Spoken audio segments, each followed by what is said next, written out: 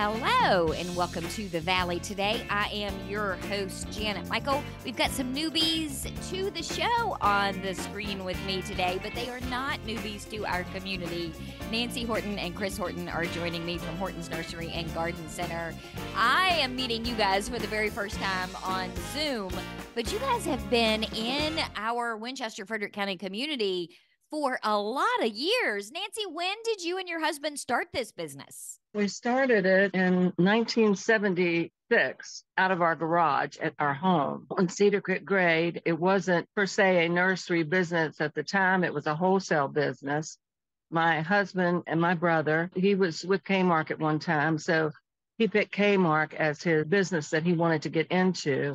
So we would go in and clean off their counters and put fresh plants in every week or every other week. Buffalo, New York was probably one of our furthest stops, all the way down into Southern Virginia. Wow. Roanoke, and we had a couple stores in North Carolina, but mostly in those areas in Maryland and Virginia and West Virginia and that kind of thing. What made you decide to expand into having a full service nursery and garden center? Well, we grew out of the garage, so we bought the land on Route 11 South across from where Miller Honda was, in that area across the street. We bought that place and then moved to the barn, and then we added greenhouses later and got into retail. Chris, did you grow up in the nursery and learning how to do landscaping and growing plants? You must have a green thumb. Yeah, I was there a lot. It saved on babysitter fees, that's for sure. I just hung out in the greenhouse and ran around. I was surrounded by a lot of things growing up and growing all sorts of things from wintertime to summer, doing landscaping installs, keeping up with all the plants that we carried. I usually stuck with the outdoor plants, being that we did the landscaping and hardscaping stuff that I was heading up. But recently, I've had to come back inside and learn all the exotic houseplants that we're carrying now. And it's a lot of fun, though. You never really stop learning. There's a lot.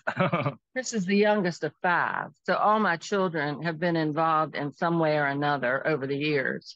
Houseplants are having a moment. I think the pandemic renewed people's interest in having houseplants and having their homes be as green on the inside as they are on the outside.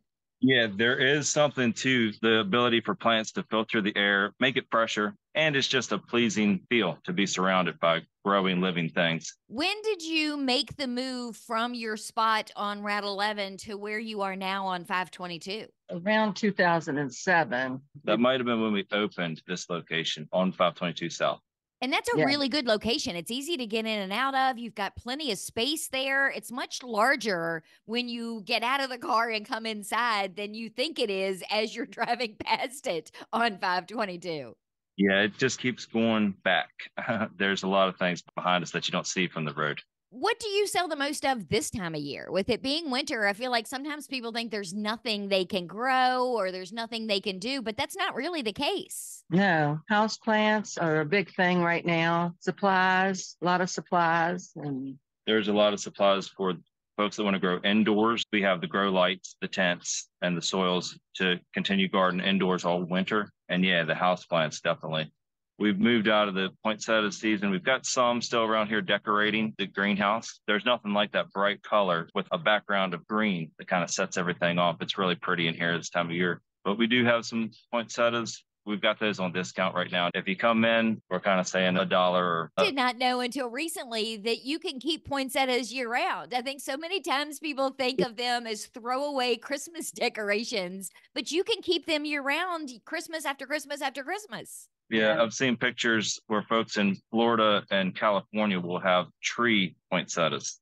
What? They're native to the mountainside of Mexico, so they do live year round somewhere. And that's most all your houseplants. You can keep them, and in the summer, put them outside, and they get really, really pretty. The leaves get so pretty. Of course, you have to bring them in when the frost comes. But my mother always kept hers till the next year. Now, I have to admit that I could kill a plastic plant. So what I depend on when I come to places like yours is the advice and the information. I would imagine you have no shortage of that, having been in business as long as you have. Things have changed a lot and the technology's changed, but people still want to talk about different things, and we're always glad to try to help them if we can. you're always trying to keep up with the latest information. You hear the problems and issues that everyone else is having. So you keep your thumb on the pulse of the growing community. You were telling me before we started recording for the show that you're now offering hydroponic supplies, and that's something that's relatively new to the gardening arena, at least in our area. Yeah, when you're growing with hydroponics, it's not always just strictly growing in water. That's a part of it. But what that basically means is the plant is getting its nutrients from a liquid solution. So you're supplementing any kind of potting soil with adding nutrients in a liquid form. So yeah, we do carry all the liquid nutrients, the grow lights, even the indoor grow tent environment that you can control that environment. Things that can help you keep your humidity where you need it to be and your temperature and your light, the three major factors to think about when you're growing anything. I feel like that's something I would be good at because the watering part is always the worst part for me. But if it's already in the water and I can control the humidity and all the science end of it, I feel like maybe I could make something grow that way. Yeah, there's a lot of neat things people can grow in their homes, the microgreens and vegetables. You can grow a tomato plant in the wintertime. And mushrooms are a big deal. A lot of people now are growing mushrooms and then selling them at farmers markets. We've got some new mushroom kits coming in, and the one I'm excited about is the lion's mane mushroom. It's supposed to taste that resembles a lobster tail. What? Yeah, it's a lion's mane mushroom, and evidently I haven't eaten a whole lot of it because these are the stuff that you don't see in restaurants and grocery stores all the time, simply because they don't keep as long. So it's a great way to grow it yourself. If you're growing it in your home, you eat it when it's ready. This one is evidently supposed to taste just like a lobster tail. I didn't know that. That's really sounds good to me. So when you hear about these things, you order them and then you do a dry run to make sure that it's what it's supposed to. So you have to do a trial run of a lot of these products and things to make sure that they're what you're going to tell people they are. That's true. Yeah. Currently, we have several grow tents up that we're going to do demonstrations of all these growing things, the mushrooms, microgreens. It's good to have that to where folks can see it. They can make the decision of this is something I can do at home. Yeah, it's a whole lot easier to come in and be able to see a setup and then realize, do I have room for this? And how much is involved? And does it need electricity or all of the things rather than just buying a kit? And then you get home and realize this thing is too tall for the room I wanted or all of these other things. So having that visual is really important. You mentioned a few minutes ago, Chris, about hardscaping and landscaping. Can you give me an overview of what kinds of products people can find when they come to Horton's besides the plants and the things that people can grow? We do carry hardscaping supplies. We have a concrete interlocking paver company, Knitter House. They're manufactured in Pennsylvania. We have a setup now to where you come in, we talk to you about the size of the project that you're looking for and what kind of material you want to use. We're even looking to partner with contractors in the area to partner the homeowner with the contractor. And then once we start your planning stage, from that point, within 3 weeks, we can have your pavers that you chose, the size, shape, delivered to your home. By then, you've had time to do your plan work, your demo, your excavation, and get some of your other bulk materials, which we may be carrying some of those items as well, like your sands and your foundation materials here on site. The fact that you'll deliver the stones, the pavers to my house is a huge bonus because sometimes that's how am I going to get them all in the back of my Ford Escape? So that makes it a lot nicer. And when you're talking about a patio project, you're talking about a few pallets of materials. So we coordinate with the manufacturing companies. They bring it to the home and they set it right where you're going to put the project together. Do you carry pots, big flower pots, small flower pots, things that I can put potted plants in? Yes, we have a variety of pots. We got some novelty pots with dinosaurs. The tiki heads are pretty neat. Yeah, we've got some different things. And then, of course, you have your classic look that people always want to go back to, and bigger and variety of colors and things like that. A lot of the new stuff will be coming in going into Easter time, but we do have a lot of stock still. We've got some of the smaller pots coming early this time of year. It's good for your house plants. And then we'll be doing some larger pots for your patio combination plants and things. And that might even be something that we have organized here for folks to come. We can help them out, make a combination planter in those pots when it comes to the annuals. Do you ever have people that come rolling up in there with their plant in their pot and say, something is wrong with this and I don't know what I'm doing, or it needs a bigger pot, but I don't know how big the pot should be, and you walk them through how to find a solution for their issue? Yeah, that happens. For that reason, we have a repotting station for our customers to use. So if they come in, maybe the plant does need a new home, a new pot, they can pick out the pot. We supply the soil and we help them get it into that bigger home, a bigger pot. He made a station for it, a potting table for that reason, so that if they only have a couple plants, they don't want to buy a huge bag of potting mix when they can just come in, pick out their pots here, pick out their plants if they don't have plants, and then we allow them to pot it up. Yeah, So and if we have time, if we're not slammed in here, we're certainly happy to help them out and give them the ropes there. That is a really good idea because you're right. Sometimes you don't need that big bag of Right. potting soil for 2 or 3 plants, and then Yeah. you've got it. And what are you going to do with it? Some people live in apartments or small spaces. They don't have a place to store that kind of stuff. We've had people on their way to a party and say, I need a gift. I need to bring a gift. I love this plant.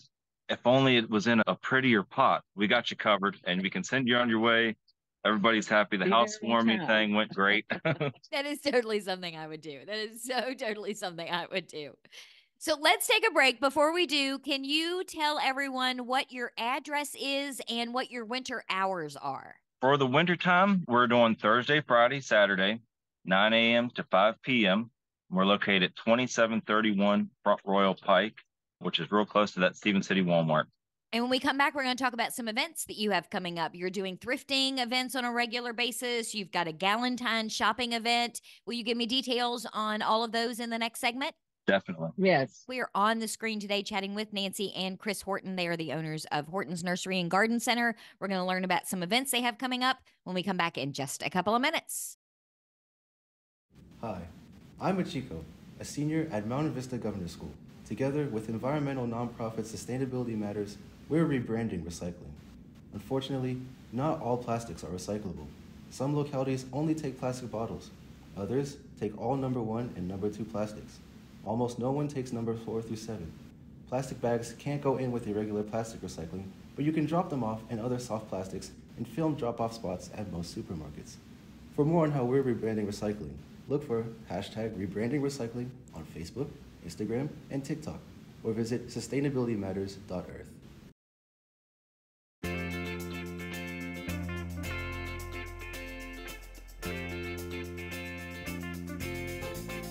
Welcome back to the Valley today. I am your host, Janet Michael. We are on the screen today with Nancy Horton and her son, Chris Horton. They are the owners at Horton's Nursery and Garden Center. I'm sure you have driven past it on 522 at some point in the last couple of years. We talked in the first segment about their long history here in the Winchester-Frederick County area. Chris, when we went to break, I was asking you about events. I saw your thrifting event that you're hosting this weekend and that you do on a regular basis. And I am all in for a good deal and for recycling and being as sustainable as I can. Tell me how the thrifting events came to be. It was last winter when we first started talking about it.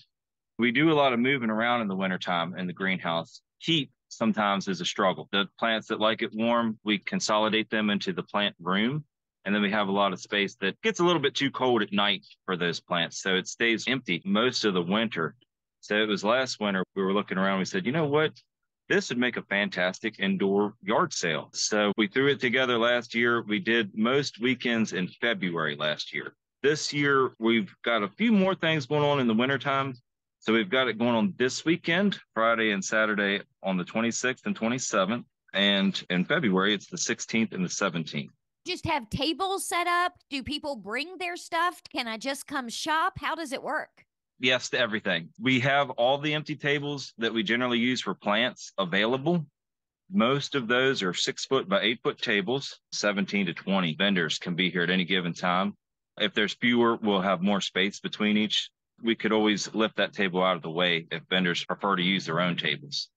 And yeah, shopping, obviously, we want as many people to come in here and take a look at the things that the vendors have. We've got craft vendors and we've got some things that are used, gently used items, that sort of thing. And we do have our houseplants and things available to look at, houseplants, growing supplies, and outdoor plants even. They can come in anytime from 9 to 5 those days. It's fun talking to different vendors. We found out last year that there's really some neat people. There always has been in the Valley, and they have a lot of good stories about things that they have for sale. And it's just fun to see different antique people. vendors have come in, handmade jewelry, handmade woodenwares, that sort of thing, in addition to things that people have collected over the years. People are downsizing a lot now. I know I had to. People donate a lot, but then there's some things that you just maybe want to get a little money out of, and people like to buy that stuff. It's perfect for us in the wintertime because we don't have those cold sensitive plants there.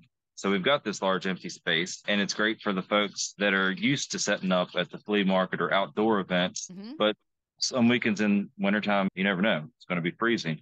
We do have bathrooms as well. This weekend in particular, they're saying it could be in the 60s, but there might be rain. Rain isn't going to impact people being able to enjoy this either because you're indoors and under cover. That's right. So it's going to be good and cozy in the greenhouse. There'll be a few drips here and there in the greenhouse, but overall, you'll be out of the rain for sure. Do people have to register or let you know that they want to come and set up a table, or do they just show up Friday morning at 9 o'clock with their boxes? They can try showing up Friday morning, but it's best to let us know, mainly for the fact of if we're going to have fewer vendors, we're not going to have them so close together.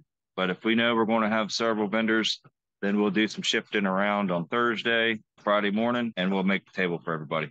They can always call us. And even if they can't do this weekend, you do them on a regular basis. So they can call you up and say, hey, I want to set up a table at the event you're doing in February. And then that gives them a chance to maybe walk through their house, or in my case, go into my husband's room and pull all the things that I am tired of looking at that he never uses and bring them to you. Yeah, you got to be slow to that. One item at a time might go unnoticed. Oh, yes. If I had $1 for every time I have said to him, honey, I don't know where you put that, when I know exactly where it went, I would be a rich woman and he could have his own shed out back with all of his stuff. Meanwhile, the poor guy's losing his mind. Right. Sorry, honey, if you're listening today, I'm very sorry. He's on to you now. And then you're opening on a Sunday for an event, a Galentine's shopping event, which sounds amazing. It looks like you've got such a wide variety of things that people are going to be able to shop and enjoy that day. That's going to be a really special day. It will be the only Sunday that we're open in the wintertime. We have it running from noon to 4. That is Super Bowl Sunday. This being a Galentine's Day event, it's a good way for girlfriends to get together. Or for guys to find their wives or girlfriends. Yeah. Something to nice. Sneak out of the house. Say, hey, I need some more nachos. I'm going to pop in and grab some jewelry or some handmade soaps and some really crafty wooden crafts that are going to be there that day. We have a full list of vendors signed up to be there on our Facebook page. We regularly post the Galentine's Day event, but there's going to be some really unique, all local, and most of it's handmade right here locally by these vendors. Did I see on that event there's a traveling bartender? There is. Yeah, so that one is going to be Mixing with Mel Mobile Bartending Services. For this event, there's no alcohol. That's something that we might look into down the road for future events, but she's going to have some really delicious hot drinks. Ooh. It's going to be perfect for February. Some hot chocolate, some cocos. Come check it out for sure. Just being able to connect with somebody that has a traveling bartender business is 100% something I need to know about. There's going to be food and drink there. Franklin Smoke and Barnyard's going to be here serving food. Cakes by Ashton is going to have her handmade vegan nut-free cupcakes available right here in the shop. She's been a big help in putting this together for us, too. She's opening a shop for the springtime in Strasburg. I heard that there was another bakery coming to Strasburg, and I didn't know who it was exactly. So that's good to know. This will be a good chance to get a preview of what she's going to have there. She was here before Christmas. She has a good following. People know who she is, but there's a lot more like other handcraft artists and things like that. And the big game doesn't even start till the evening. So it's perfectly, it's So easy enough. You could come out and walk around and see what all is here. 16 vendors in total. Is it too late if somebody is listening today and they want to be a vendor? Can they still reach out to you for that? We want to make everything really great for these vendors that are coming. So we've got Magnolia and Birch Candle Company. They're going to be one of the few candle makers at this shop. We've got Milk and Mama soaps, She's going to be one of the few soap makers that makes handmade soap. I believe it's mostly goat's milk that she uses on those. So we're being a little bit selective on this. We want everything to be fantastic for the vendors, and there's some really unique ones coming here. We do have 2 jewelry ones, but they make 2 different styles of jewelry. As of now, yeah, the 11th is covered, taken care of. But we do have plenty of vendor space for this weekend and the one on the February 16th. And that would be a great way for any of the vendors that want to come on the 11th and you're full to still be able to showcase their products. Because you mentioned earlier, a lot of the people that are coming for those thrifting day events are also crafters and artisans and small business owners. Yeah, it's a great way to get in front of a new audience. Some folks traveling some distance for those thrifting days. They're about 40 minutes to an hour away. They're bringing their things here to get people to see it that don't typically see it. I love that you're doing events like this. I think it's really cool to be able to see how a business that we traditionally only think of during the spring, summer, and fall is able to pivot and do things to include the community and get people inside your greenhouse during a time when we wouldn't normally have you top of mind. I think that people will enjoy just seeing all the different things that people do have. And it's really amazing that we have a lot of really neat artists in this area that people don't know about. Some they do, but some they probably don't. So it's a good opportunity to meet other people too. Yeah, and in the wintertime, we do have a little bit extra time on our hands because it's a little bit slow during the week, but we have something going on pretty much every weekend. Of course, January is almost over with, but all the way through February. And we're looking at setting up things for March as well. It might take on a little bit different atmosphere. It may not be in the center of the greenhouse because we will be getting plants in that time of year, but we do have space off to the side that we can utilize for showcasing other businesses and working with them. And you've got plenty of parking there. That's the one thing that sometimes keeps people away is, oh, I don't want to try and figure out how to park. You got a ton of parking there. Oh, yeah. It circles on around even where you can't see. We've got 5 acres here on site. So I have to ask before we wrap up about the old truck. Did either of you ever drive that thing or has it never been drivable? No, Is it the yellow truck you're talking about? Yes. Yeah. some people like it and some people don't, but I always wanted something to put out front with our name on. I bought it off of a guy and had it painted. My niece painted it. Your granddaughter did some of the painting on it. It was never used by our business. And the time that we've had it, actually hasn't even had a working engine in it. Yeah, but it does reminisce of the old days when Dad was using the family traveling van to do plant deliveries. Yeah. We had one of these, we called it the green and white van, which is still on the property around the corner. Dad used that to deliver poinsettias, Easter plants. We've always been a utilizer of vans around here. Old trucks and things that'll go, but just needs a little extra love. Yeah, love. We enjoy fixing it up sometimes and putting different things in it for seasons, which we don't do in the winter, but helps grab your attention coming over that hill. Yeah. I love it. I just think it's like the coolest thing to see sitting there, and it's so inviting. It makes you think, oh my gosh, I want to go in and see what else they have inside, because those old trucks that people use like that, you see them sometimes at breweries and places like that. I just think they're amazing. If for no other reason, I want to look at it up close and then come in and go through the greenhouse. Yeah. We've played with the ideas of bringing that inside and using it as part of the display here, which is a possibility. Maybe one day you'll get to see it up close inside the greenhouse. Tell me one more time, where are you located? Give me your address. 2731 Front Royal Pike. That's considered Winchester. Our phone number is 540-869-2115. Hours for wintertime are Thursday, Friday, Saturday, 9 to 5. And then the Galentine's event on Sunday, the 11th, is a special event that you're open for just for that event. Yeah, February 11th, Galentine's Day will be open noon to 5 on that day, on that Super Bowl Sunday. You have a Facebook page that people can follow you and see all of the different events as you come up with new ones and as new things are added. Facebook is probably the best place for people to go and see. Yeah, that's the easiest place for us to keep updated information on. We do our best to keep it updated, but it is Horton's Nursery and Garden Center on Facebook. Thank you both for taking some time to chat with me today. I do appreciate it. Thank you. We appreciate your definitely calling us. We appreciate you very much. I will be back tomorrow. Lisa Sipp from Shen Arts Council is going to have a conversation with me about some of the events they have coming up in the next couple of weeks. I know they're working on the banners that you see hanging downtown, the Artscape banners. So she's going to give us details for that. Meet me back here for it just a few minutes after noon.